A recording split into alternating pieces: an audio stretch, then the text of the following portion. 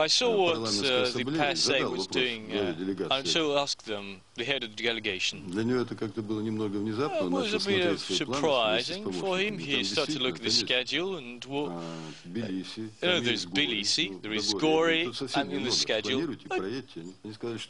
they say they're going to think about visiting Tbilisi, visiting Tskhinvali.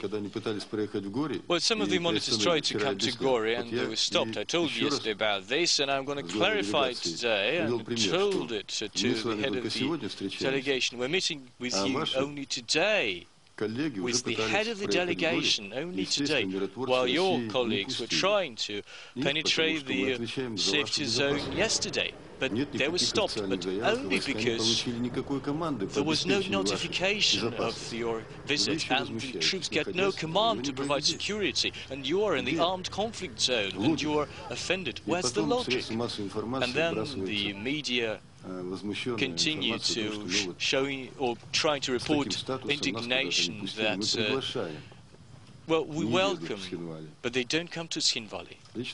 They don't want to come to Tskhinvali. I invited the head of the delegation yesterday, personally. It's hard to respond to your question. Time will show what their conclusions are.